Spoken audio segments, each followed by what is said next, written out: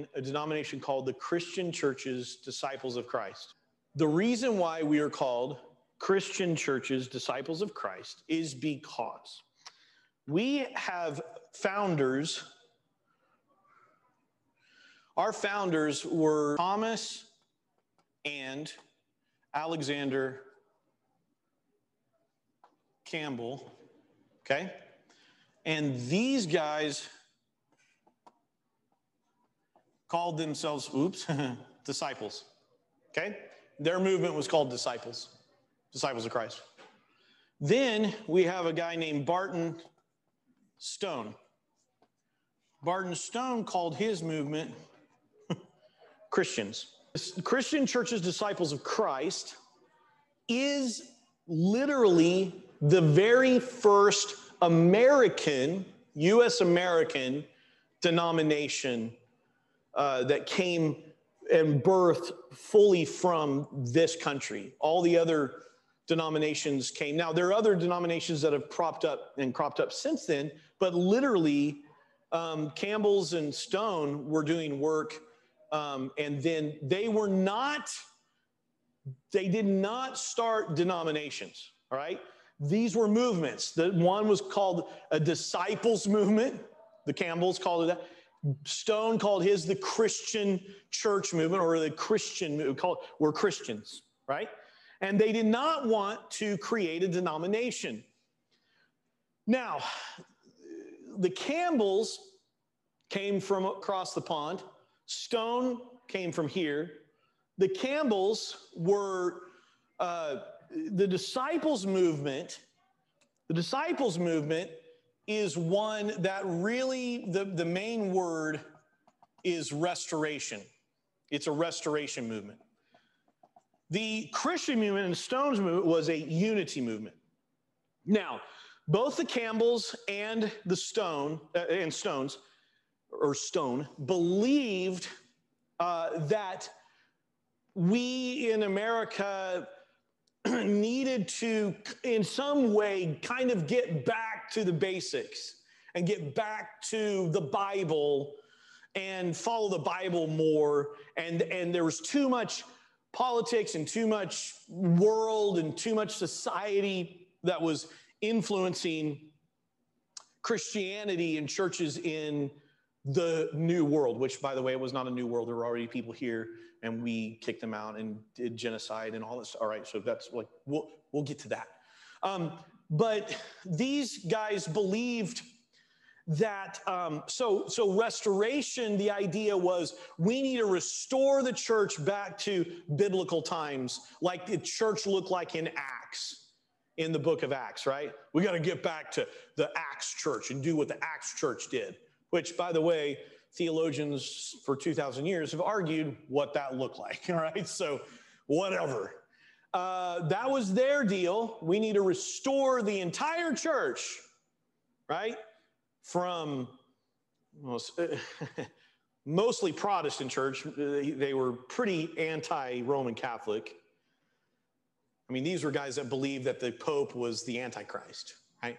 So we have some fun DNA. But so when they were talking about restoring the whole church, they would kind of kick out the Roman Catholic because they didn't really believe they were church. Church history is just fun. So anyways, but they wanted to restore the whole church, and that there shouldn't be any denominations. There should just be one big movement, restoration movement, and we all should be disciples of Christ, all learning how to become students of Jesus and do the Jesus thing, okay? Unity movement then, similarly, Stone wanted to get all Christians together and unified, right? And be like the Acts church, right? But unity was, Stone was a little bit more open to bringing other influences into this unity movement. So he liked to have Presbyterians and Baptists and Lutherans and Episcopalians and, right, all a part of one big thing.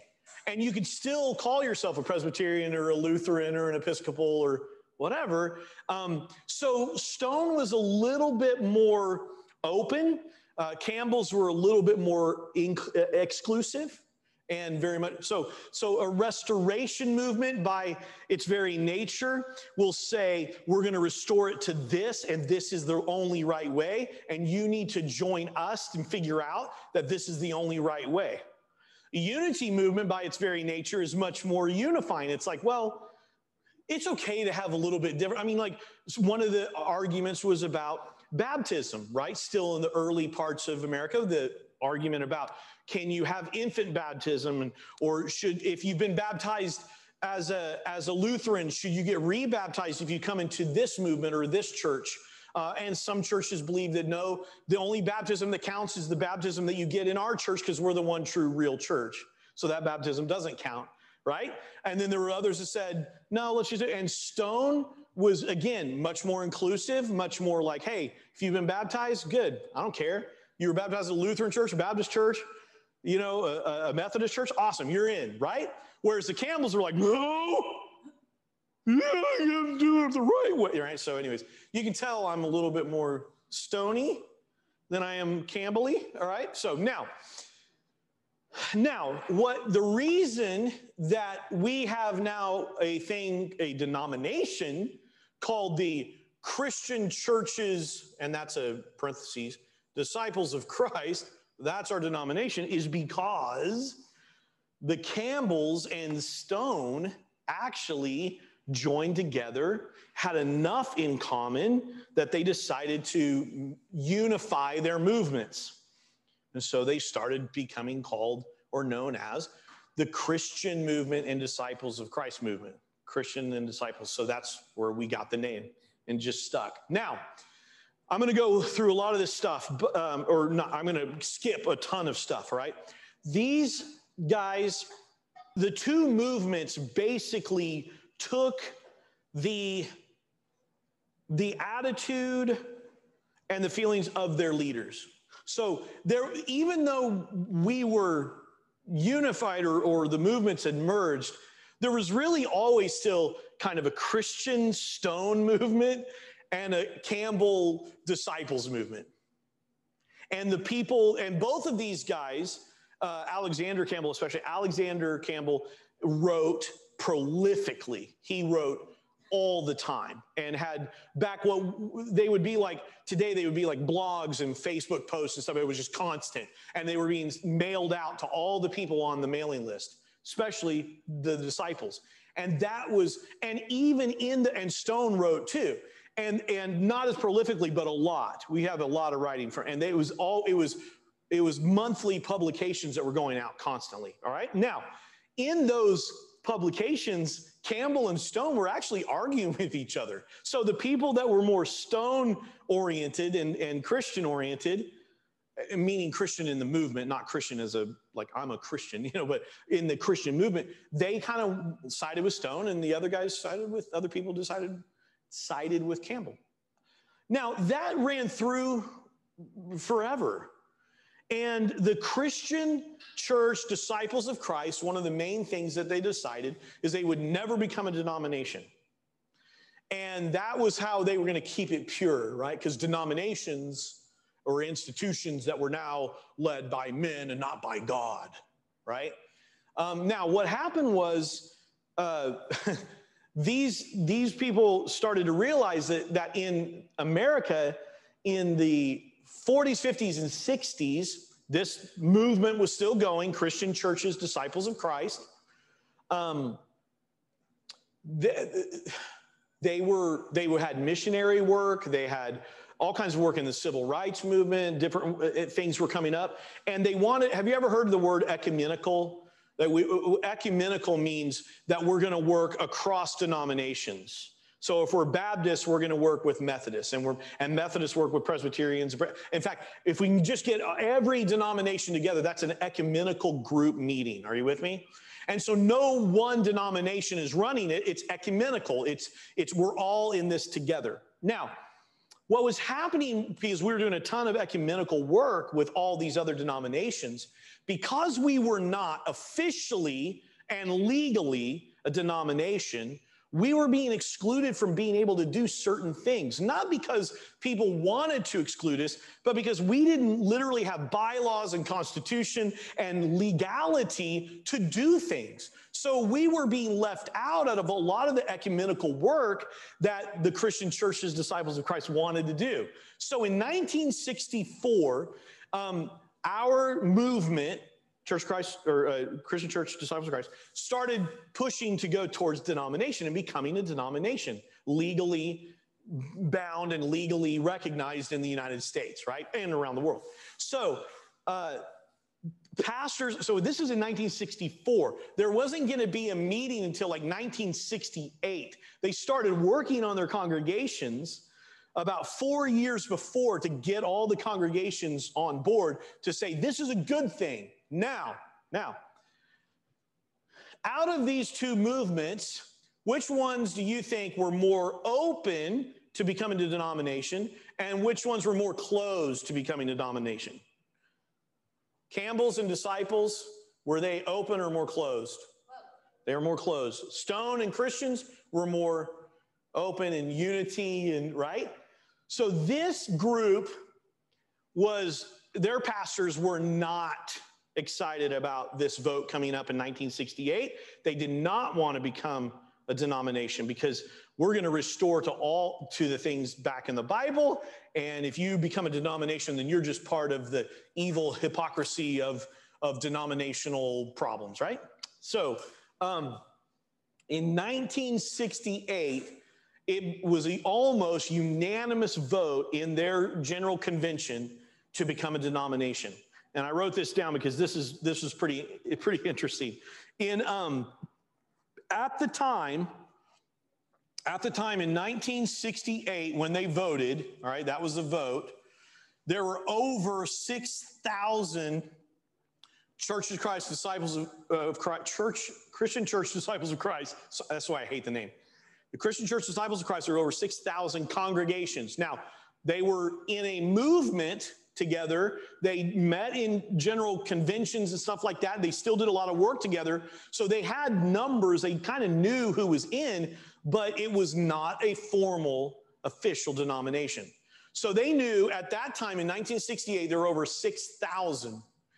Now, you had to have a 2/3 vote to become a denomination or to pass any resolution. Well, this little group right here decided to basically not go to the convention. So the vote in 1968 was virtually unanimous. I think there was like one or two congregations that voted no. It was basically, so it looked like we had overwhelming support for denominational status. Well, the problem was the pastors of the disciples churches and the Campbell churches just didn't show up. So the very next year, I'm literally not kidding. The very next year in the yearbook, which we still have yearbook rolls to this day, we're on them. The very next year, they had 2,300 churches leave, and it left 4,046 total churches. So basically, 2,000 congregations left in 1 year right after that vote. So we had what most denominations experience in their life, a denominational split right off the bat, right? So we went down to that. Now, in 2016, so I know that that's a while ago, but this is just the numbers I have, we were back up to 3,200 total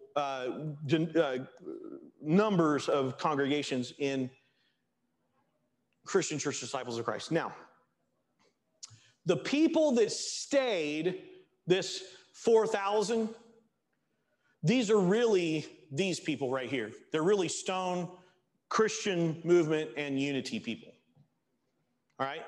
The disciples of Christ, and this is, I have a thing, I didn't bring it, but in 1972, so this is, what, 4 years after 68? Is that 4 years?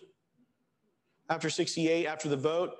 In 1972, there is now a publication that is that is talking about how the DOC and the COC relate. Does anyone know what the COC stands for? Anyone?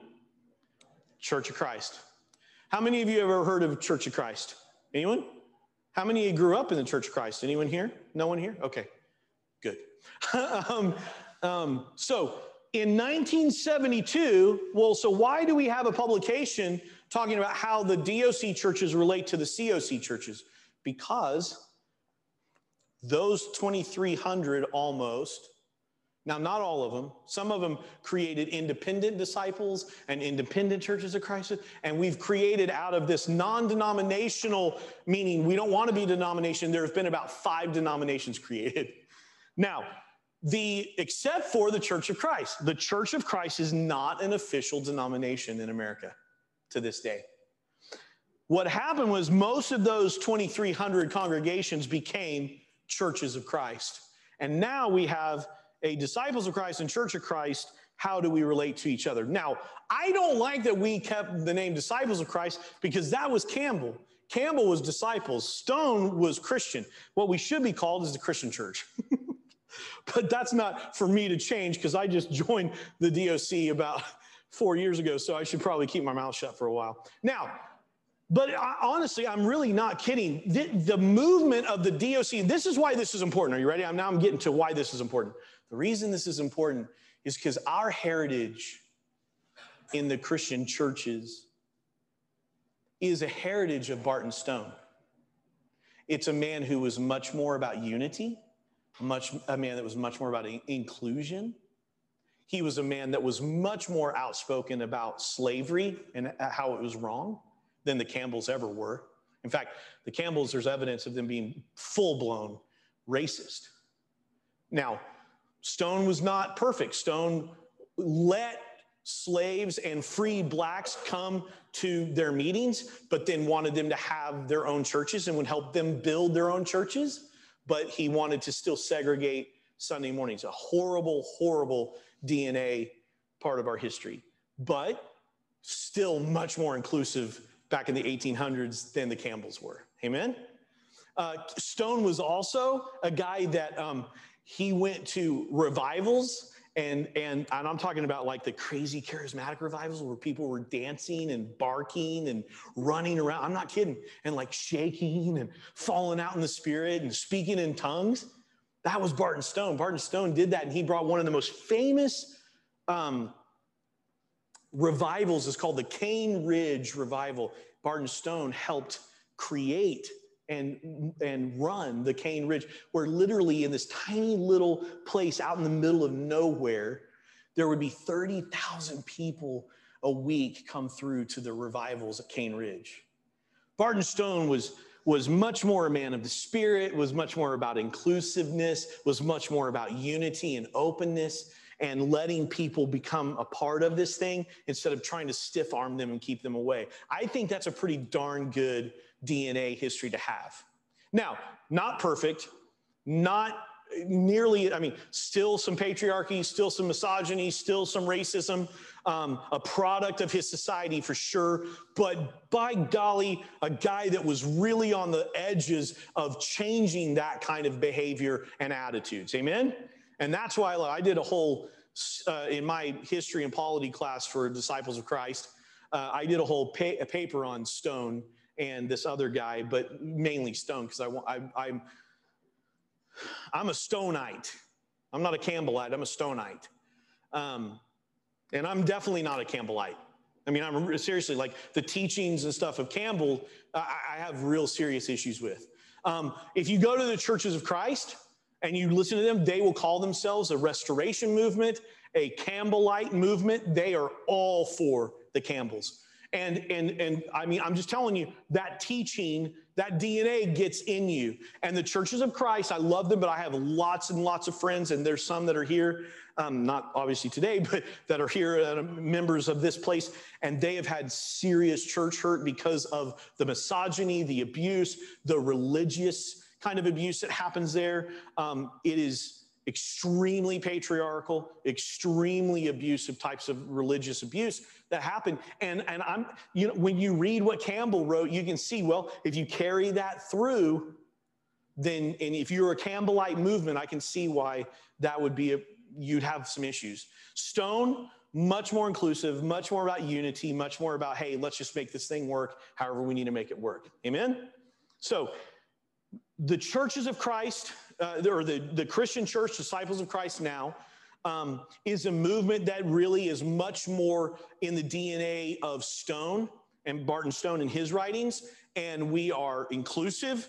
We are a church that is a denomination that is radically working towards anti-racism, is radically working towards LGBTQ IA plus initiatives, that is radically committed to women and women having voice and using their voices and being ordained and all that kind of stuff. There's nothing in our denomination that would hold down any person that is, now, congregations, we have the right, we're autonomous, but the denomination as a whole has said, we're for women, we're for LGBTQ, we're for anti-racism, and these are the initiatives we're going after. In fact, to this day, or right now at this day, what we call general president, which is like calling it the Pope of the DOC is Terry Hord Evans, and she is a woman and she is Black. So we have, the only one she doesn't knock off there is she's not LGBTQ. She's married to a man, but she's extremely pro LGBTQ, extremely pro all of the other initiatives that we're doing. Very involved in the BLM movement and speaking out during that time when after the George Floyd. I was extremely proud to be a part of the Christian Church Disciples of Christ during this movement right now. That's why I'm a part of the DOC. That's why I love it, because we're a Stone movement. One of the things I said in my polity class is, like, I think we need to start going to the General Assembly and we all just wear our shirts that we make that says we need to get stoned.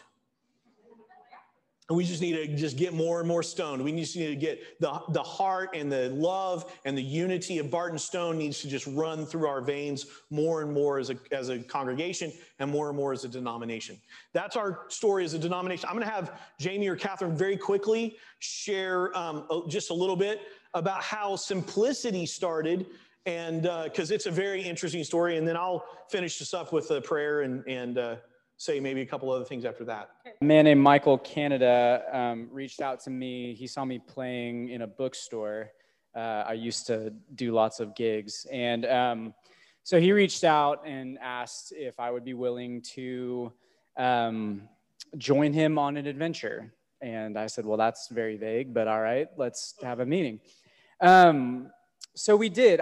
He basically was trying to plant a new disciples church within the First Christian Church of Oklahoma City. The Big Egg. It's the Big Egg, the Boob Church. On 36, thank you, 36 and Walker. That lasted about 8 months. It did not work out well. They were trying to get something a little bit more contemporary, which is why they sought me. So Brian, who plays the electric guitar, and Dalton, who's on the bass, they've all been around since sort of that time. But, when you have little 90-year-old ladies who are sitting in the audience, covering their ears, yelling, "This is shameful," it's probably not gonna work out. So Michael left, and so we had a decision to make. Do we stay put where we were being paid and they brought Catherine in to do kids, or do we sort of take a chance and go with Michael and see what that does? And we really believed that the only life that was really in that church, and I don't mean any disrespect by that, but he was sort of the heartbeat. And so we decided that we were going to venture out with him. And so Catherine and I, and then a few other sort of core members, we launched Simplicity in September of 2017, I think. Sorry. And so we started meeting in Plenty Mercantile in their event space. We met there for about 7 months. It's I don't know if you've ever been there, but it's a single room, concrete walls. So, Catherine was having to pull curtains and doing for kids what she was calling whisper lessons. Yeah, and it was great. But after about 6-7 months, we were really sort of outgrowing it. So we moved across the street to Water's Edge Winery, where it's a 2-story. I don't know if you've been there, but it's a 2-story building. And so we were able to have kids upstairs and music downstairs, and it was great. And then on Good Friday, so about 7 months after being there, and I lied, we were at the Mercantile for about 4 months. So about a year after Simplicity started, Michael pulled us aside and let us know that he and his family were going to have to move for personal reasons. And they were going to be moving back to Indiana. And so at that point, we didn't really quite know what to do. We were going to be a church without a pastor, which is a really strange situation to be in. And but the denomination who has been providing financial support to us, partial support, they supported us. They believed in us. So Catherine and I kind of took the baton along with Charlie and Joanne and Julie and Debbie and the twins, and I know I'm forgetting other people, but a core group of people who had basically been around since the entire time. And so we moved out of the winery to sort of reevaluate what things looked like, and we emptied out our living room, and we did house church for about 8 months. And it kind of worked. Like, it was one of my favorite points. It was one of my favorite periods of time, because literally, like, we had just moved and we emptied out our living room, and we had this screen in our living room. And so we had some of like these chairs just set up, and it was so intimate, and it was really, I'm sure people thought we were insane, and we are insane. But it was a really good time. You did, yeah, he did. And so, most people who have come in the last few years, they don't realize that there are several years of Simplicity's history that precede Israel coming in. And when Michael left, he begged us to bring Israel in, but it wasn't a good time at that point in everyone's lives. And so anyway, after about 8 months of house church, we were like, we have to get out of our living room, because we were actually starting to grow a little bit. And so we got an email through our website from a woman. I guess they were a disciples community, and they were closing their doors. And as is happening not infrequently, the disciples are, like most churches, they're in the decline. And so she said that they had a few things for us and a small cash offering that they would like to give to us to help support us. So Catherine and I got in my big red pickup truck at the time, and we drove down to this place thinking, well, great, we'll get maybe some chairs and some tables and whatever. So they had all of this furniture, the tables that we eat on, many of the chairs that we have in here, communion table, altars, all that stuff.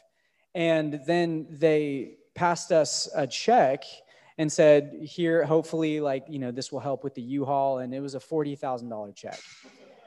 And so it really does go to show just how truly generous and forward-thinking the disciples are. I didn't grow up in church at all, so I'm sort of the opposite of many people who have the sort of church hurt. And it's honestly probably why this does not feel like most churches. So much of our DNA is in it. And we decided that if we were going to do this, we were going to do it our way. And so fast forward a little bit, we get the warehouse space, we renovate it, and we decide, okay, now we really do need a pastor. And so Michael, he had been providing video messages for about 7 months, 8 months, and he was going to take a sabbatical for a few weeks while he was. Yeah. He was doing us a huge favor, and honestly, we wouldn't have been able to keep it going without him providing those things. So during his 3 or 4 week sabbatical, I said, well, hey, Catherine, what do you think about Israel filling in for us? And she said, that would be great. So Iz and I sat down for coffee to sort of chat through it. And we were just kind of, because we have a very long, complicated backstory, but so we're just kind of catching up a little bit and, kind of making small talk. And then I was asking Israel, like, so what's going on with you? What are you, and he was in the Episcopal Church at the time, and he was about to begin his aspirancy. Is that what that's? So he's talking through his vision for church and what he wanted to do with, ministry when he got to it. And he was talking about how he couldn't do another Edmond, upper middle class, predominantly white, homogenous community. And you just need to tell him what you said when you came home to me. So I said no, just tell him what you want. So I as he's talking, I was just like, it would just make so much sense if you were our pastor. Like you're a pastor without a church, and we're a church without a pastor. Like this just jives. Like so we created a board. Because that was a decision that we felt we shouldn't make on our own unilaterally. And the board that we created is largely still intact. Charlie back here. Yeah. And so we officially voted Israel in, I think it was the summer of 2018. And we have been wreaking havoc ever since. Anyway, I'll stop talking. No, I grew up in DOC. I grew up in the Big Boob Egg Church. That's where I went.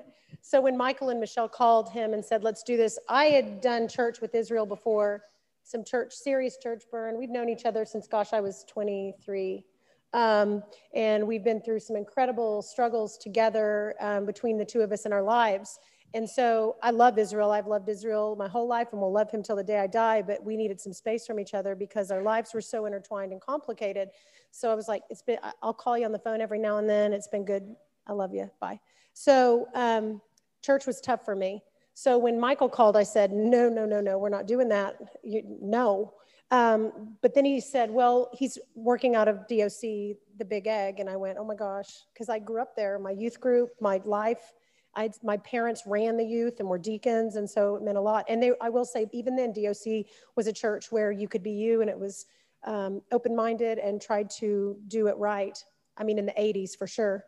And so I thought, well, gosh, that's tempting. And then actually where we teach at Heritage Hall, that's where Heritage Hall started, was in that same building. And I just thought, this is just, I'll go meet them, I guess. And Michael and Michelle were so good about saying, he said, I'm not a church person. And he said, perfect. You're not messed up. You'll be great. So it kind of just fell into place. And then when they left, I was like, that's it. I don't want to do it. And then our community said, let's please do this. And the DOC commission said, we trust you guys, which is in a church is incredibly interesting because we aren't church people. And I said, okay, I will do this. But I'm going to go to Pam, and she's the one that oversees the church in this Oklahoma City area, and regional director, Pam is amazing. And I said, Pam, I want to do this. I'm excited, but these are the things I believe in, and these are what I can't do. And I want to build a church that's not really a church and where people can be you, and it's all different. And she said, you'll be fine. And if it gets to be too much, I'll let you know, but I don't think I'll have to tell you that. And so then I thought, dadgummit, we have to do this. So I say that to say DOC is not just our denomination. I've really been impressed with how they've handled our situation. They have struggled and they want to keep DOC strong and they want to make it right, do it right. And so it makes it a lot easier to do this. And they've been a huge support to us, partially funding, helping Israel like with getting through to his schooling in a more affordable way. So it's been good to be a part of something I believe in. And being a part of a denomination is nice. When we did our church roll before, it was non-denominational, but I've really appreciated the denominational support as long as they back it up the beliefs that we believe in, which I've yet to offend them to the point that they've said, don't do that. So I think that's worth saying. Yeah, so here we are. I don't know, man. You're saying GD from the well, let's take it up a notch, shall we? Israel will always challenge the situation. We are, and many of you probably already understand this, and maybe you're here because of this. It's funny because I came in like right at the end of May, 1st of June of 2018, and we were sitting down, I think over here, we were just talking one day after church, and we started talking about, it was Pride Month. And we were talking about, man, we should really, like, it'd be cool if we could be a part of Pride Month somehow, you know, and like be a congregation that lets people know that we're safe and that we love them and stuff like that. And Lindy just said, why don't we just like get in the Pride Parade? And out of that, literally, I mean, it was so funny because we're all talking about like, how could we help? And she's like, why don't you just call up and get in the parade? I'm like, oh yeah, that's probably one way. So out of that little thing, it was so wonderful. Charlie was there that year. We were running probably about 40 people on a Sunday. And I think we had 36 people walk in the Pride Parade with Simplicity that year. Like almost the entire congregation came, and we had the big red truck, and we had a sign that we made. I think we still have it. Yeah. Yeah. And then the next year we went in, and this time we got another truck and got a flatbed, and we did a trailer, and we had even more. We had probably about 60 something people, and then we had pandemic. So hopefully and now we know that there's some discrepancies about how Pride Parades will work this next year, because there's two different kinds of groups one's running one down in the district and one's going downtown. Lindy and I were talking about that this week, and we were like, I think we should probably be part of both, because it's not our job to say we believe in one and not the other. And we're not going to try to get political with it. And I know it's hard not to get political when you have two different groups kind of vying for different things. But my deal is like everyone in that community is important to us. Whether you want to be in the district or you want to be downtown, that's not our issue. Our issue is we're a congregation that loves people that go to the district and loves people that go to the Pride Parade downtown, right? So that's our deal. We've also walked in the MLK parade last year before pandemic for the first time ever. We did that because one of the things that we wanted to make sure was that we weren't just a church that was only about one kind of thing or one kind of marginalized group or marginalized people, that we're for all marginalized peoples groups. And so we're going to try to keep on doing more and more of that. Now, next week, one of the things that we do, and you do not have to do this, this is not a requirement, but this is just something that we do if you want to do this to kind of feel a part. If it helps you feel more a part of the family, then you can do this. If you don't want to, you don't have to. But one of the things that we do, so next Sunday, we will have a table set up here. It's a big, long, like 8-foot table, 6-foot table, and we have the white, tablecloth. We have a bunch of candles on it.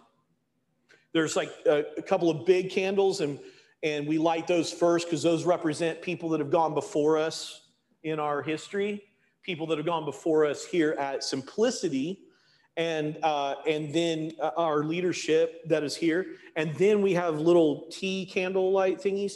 And then we invite people that have come through the information class, if they want to, they come and light their candle, and all of the tea lights that are on there represent, and we don't have over 100 because there's over 100 now that have done this, but we have a lot of tea lights there, and you light ones that are not lit yet so that your light joins with our light and the light that has gone before us. I'm getting emotional, so that we can continue to spread the light in a dark world. So that's our way of kind of having a little ceremony. So if you'd like to do that next week, we'll do that. If you can't be here next week, we do that every Sunday after we do a membership information class, okay? So if you want to pick up the next one, you can do that too.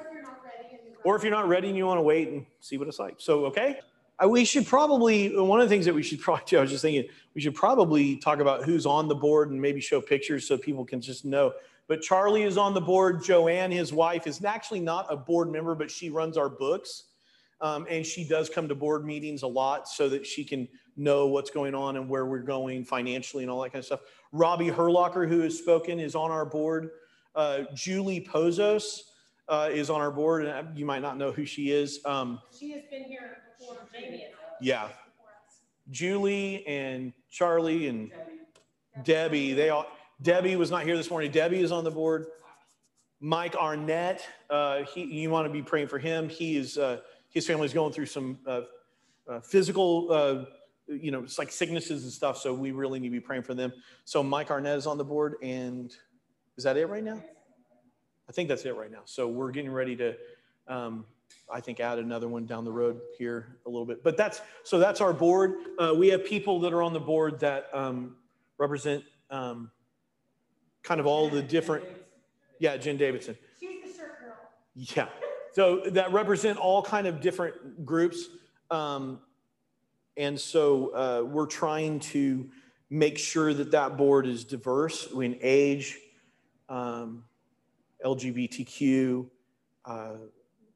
people of color, stuff like that. So we're working on trying to make it as far, but at the same time, you can't force people to be on the board, right?